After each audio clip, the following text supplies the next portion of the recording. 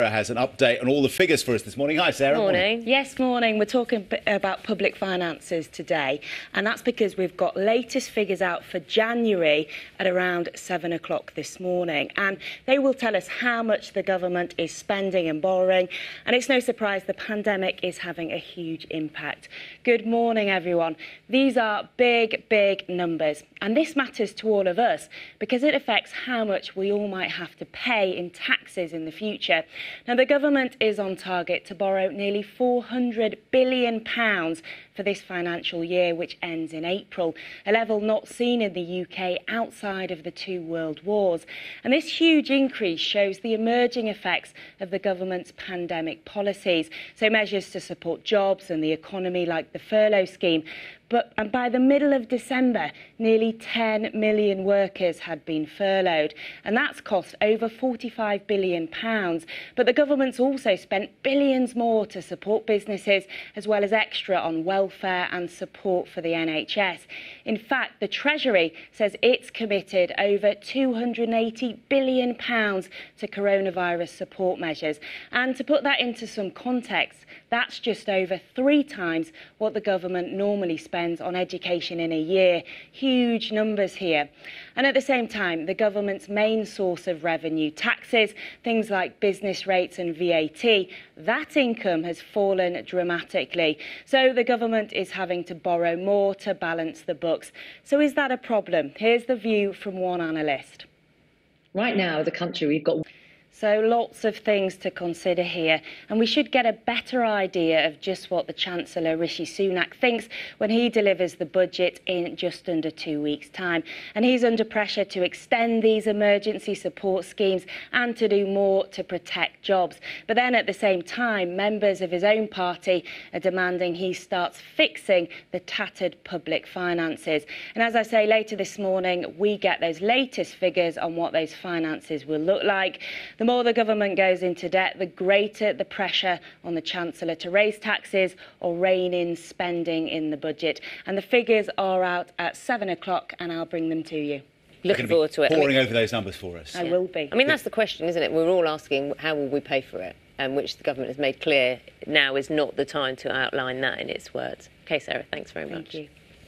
Just after £6:15 on £9 billion last month. It's a record amount, Sarah. Yes, these are huge numbers, aren't they? And we're talking about public finances today. And these record figures really show us how much the government is spending and borrowing. And this all matters to us because it could impact on how much we all pay on taxes in the future. Good morning, everyone.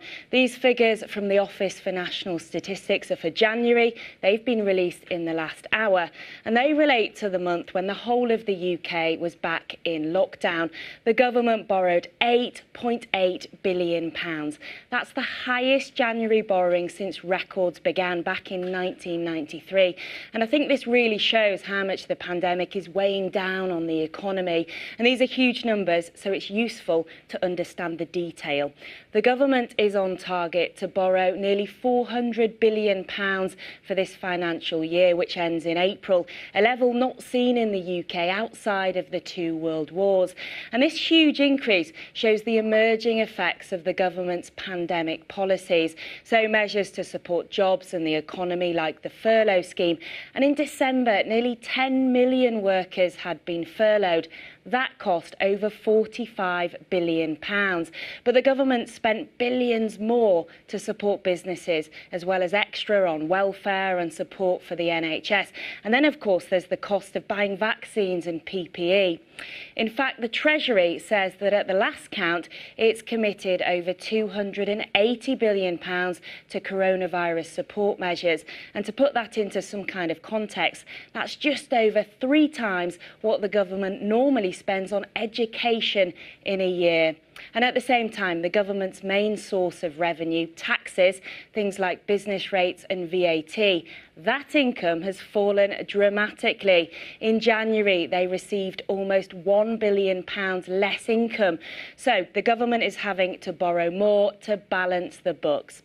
Now, we should get a better idea of just what the Chancellor, Rishi Sunak, plans to do to tackle all of this when he delivers his budget in just 2 weeks' time. And members of his own party are demanding that he starts fixing the tattered public finances.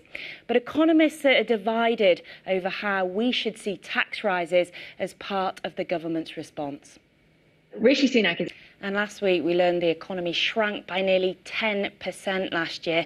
And today's figures really underline the Chancellor's problems ahead of the March budget. Now, he's under pressure, isn't he, to extend emergency support like furlough, the uplift in universal credit and the business rates holiday beyond the spring. But at the same time, he's under pressure as well to rein in spending at some point.